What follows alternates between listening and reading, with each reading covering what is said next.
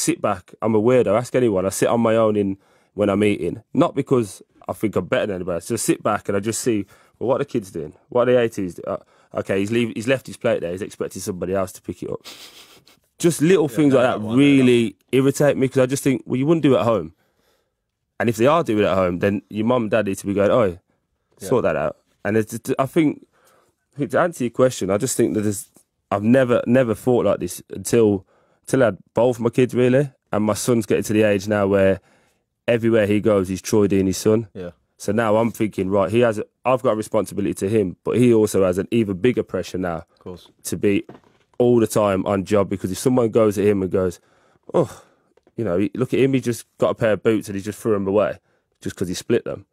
Like, my kid broke his iPad. I tell this story. He broke his iPad 2 years ago. It took him 2 years to get another iPad just because he broke it because he was playing Angry Birds and lost. Do you know what I mean? He's got my mentality that he needs to win, but because he broke it, because he lost, I was like, well, you're not having one? Yeah. Until you realise the value of money. Of course.